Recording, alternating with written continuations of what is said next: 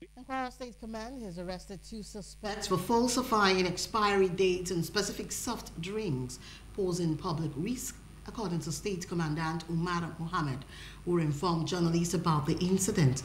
Mohammed reported the arrest of a 37-year-old suspect for attempting to kidnap 4 primary school pupils in Isale Asa, Opo-Malu, Ilorin metropolis.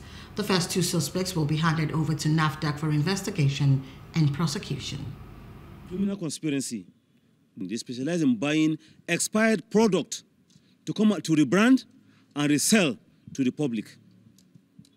This company, they have it in Lagos, but they specialize in coming to Ilorin to buy expired drinks, expired milk, to rebrand and resell to the public.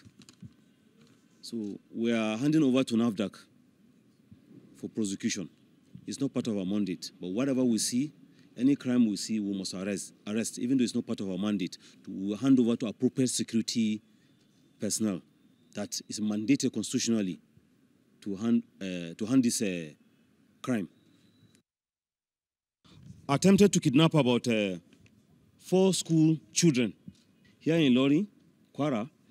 So my officers and men swing into action by getting her. So we are parading her today. Likely by tomorrow she'll be...